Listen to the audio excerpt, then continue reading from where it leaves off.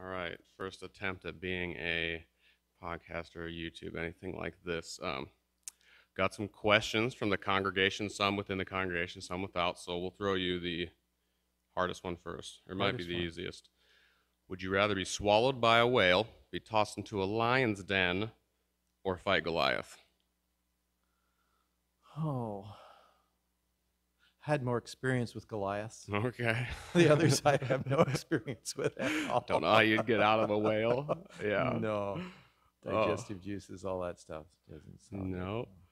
All right. Next question. What is the most fulfilling aspect of being a pastor?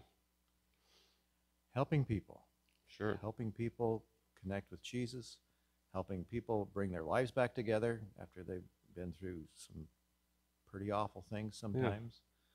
Helping people. Yeah. How did you receive your call to ministry? That is, how did you know without a doubt? Was it like an instant? It was. So it was after a couple things had happened first, and then on Christmas Eve on 1977, my pastor, it sounded like he was just talking to me. I was out in the crowd on a Sunday or a Christmas Eve service, and it was like he says, "Don, it's time for you to make this decision." Hmm. And we had talked before about laying this before the Lord and asking for doors to open and close. And boy, that night I felt convicted that this is what I need to do. So 2 weeks later, I told my folks that I was considering to go to seminary, and I told them at Sunday dinner. Um, Monday, we were in classes at the college, and then I had planned to go over and talk to him in the afternoon and tell him about my intent. And he passed away that morning. Hmm. And evidently he figured it out because his widow had a place for me to sit at his funeral. Wow. Of all the people that he had called to ministry, that had been called to ministry through his ministry, and she said, "There's a seat up there for you," because somehow she knew. Uh-huh. And that actually opened the door for me to do a lot of preaching, leading worship, teaching in the congregation in my home church, Yeah. which solidified the call that I had that Christmas Eve. Wow, that's powerful. God kind of worked that for you. It was almost got pushed towards it seems like. But Got pushed, yeah. wow. I mean, we're lucky to have you for that. Definitely was a Well, good that's one of the call. reasons that I say that if you're considering ministry, you need to have a dramatic, a definite, without a doubt call in order to go into ministry, because it's not exactly the easiest work in the world. Sure. It's not like laying siding or something like that. That's hard work too. But this is a work where you're wrestling with people's lives and their hearts and their attitudes, and sometimes their ways of doing things are different than we would. Yeah. And given the cultural climate changing so rapidly, that adds another aspect to it. Mm-hmm. And in order to be sensitive to people, you're always having to be intuitive to what's going on between people. So it's a high level of sensitivity, intuition, And is that something that you like and developed, like and the the Holy sensitivity Spirit. to it? Just be able to pick up on that stuff, or Yeah, that's catered okay. over time. That's been cultivated over time. Mm-hmm.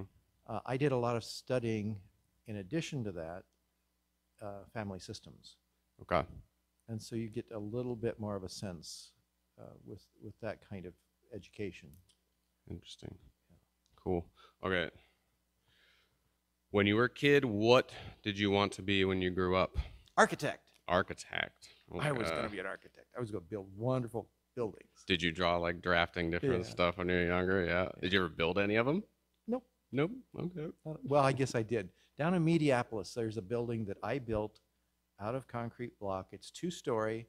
It's a 3-car garage and a workshop on the first level, and then the second level is a meeting room and a bathroom, a storage room. So I guess I have built something. And it's still standing. Last I heard. Oh, that's Yeah, good. last I heard. Hey. All right. What is your favorite ice cream flavor? Vanilla. I'm sorry I'm not exciting. vanilla. You can see the disappointment in my I eyes. know, I know. Now, if I really like to spice it up, then I like dark chocolate syrup. Okay, okay. We can agree on that Not one. just That's chocolate. no dark Dark chocolate. Yeah, chocolate. you want Yeah. that bitterness in there a little bit. Mm. That's good. Okay. Should we forgive the devil ever? I don't think we're going to be given that opportunity. That's sort of God's thing. Interesting that the devil is called the advocate. He's the not advocate, but the tempter, accuser. And sometimes we need the accuser to keep us sharp. So do we forgive the devil? Well, I don't think we'll have that opportunity. God's going to take care of that piece. I think we need to acknowledge that even in the midst of all of God's creation, even he serves a purpose. I mean, Judas even had a purpose. Sure. We didn't like his purpose, and we didn't like the outcome. But even so, we wouldn't have the resurrection of Jesus Christ without the death. Sure.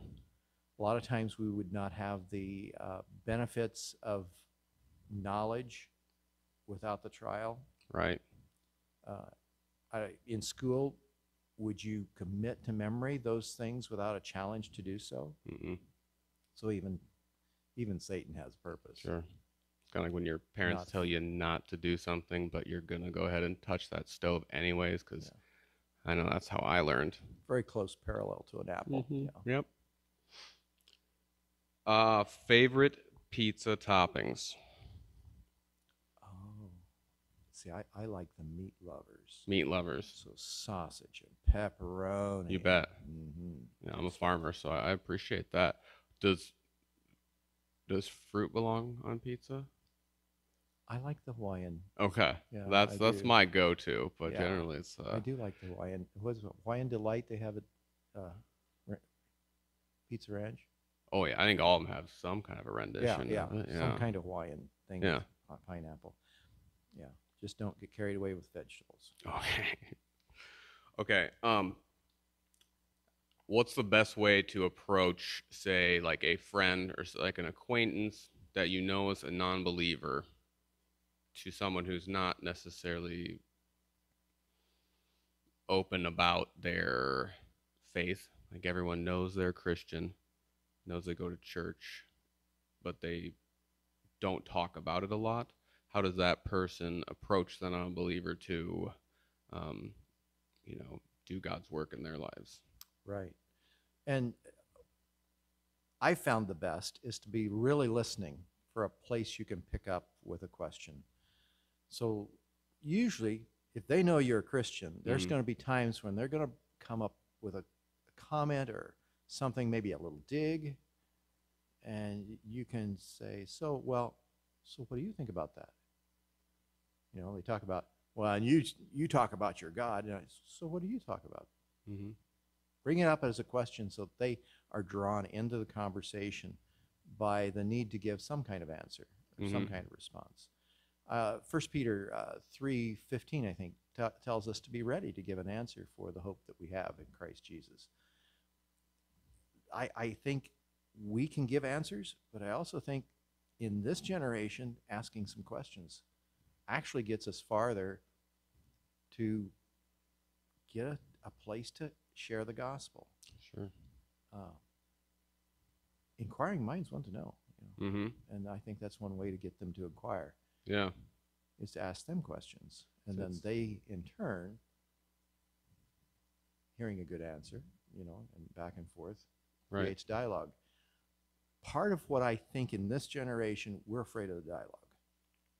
Because once you start the dialogue, then what do you do? Mm-hmm. And there's sort of a temptation to say, well, if you don't believe exactly like I do, then I really don't have to do anything with you or be a part of you, or we need to separate and spend less time together. Mm-hmm. I don't like that at all. In fact, I think some of the most fruitful discussions I've ever had were with those who were 180 degrees different than I. In a situation where we're talking about human sexuality, found out that there were two same-sex individuals who actually believed the same thing I did about something else, but had we not had the conversation, we wouldn't have entered into a discussion about it. Sure. And I appreciated what they had to say. Yeah. So it really changed the conversation altogether. Interesting. How did that conversation end? Or like, was there a just kind of a, well, we both disagree on the, or we agree to disagree kind of a thing? We agree to disagree on that one piece, and then we praise the Lord on the places that we agree. Cool. So, I think more of us maybe could practice that. Oh, yeah. Yeah. I definitely have plenty of friends like that where it's, yep, I'm not a fan of that one, but then sometimes that's even just a little foothold to like, well, what about, later on they say, what about what you said about this? Is that still what you think? And then you can, get to have to defend yourself a little bit sometimes, but then also it's another way for them to ask questions, because a lot of times that's how it starts, is a little bit of ribbing criticism of it, and that turns to questions. And exactly. And that's where I'm saying then you can ask the question back once in a while. So yeah. If you do this here, how about this here? Yeah. And that's interesting. Yeah, you're right on. So I know that you're gonna have to take off soon. So the last question and this one. So I emailed everybody in the congregation. Send me some questions.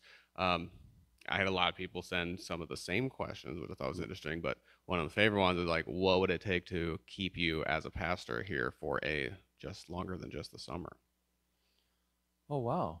Well, there's two pieces. A call. Mm-hmm. And we've already felt the call to at least do this summer, and somehow to make a living. Yeah, that really does help if we can make ends meet. But great people here. I know.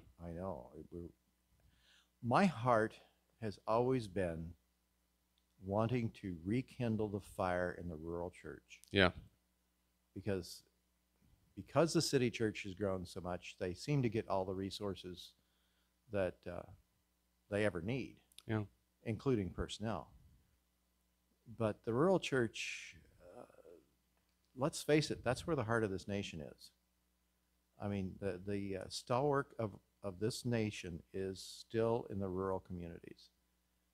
People who tend the soil and tend to livestock see life much more broadly than somebody who's in the city and buys their things at the grocery store.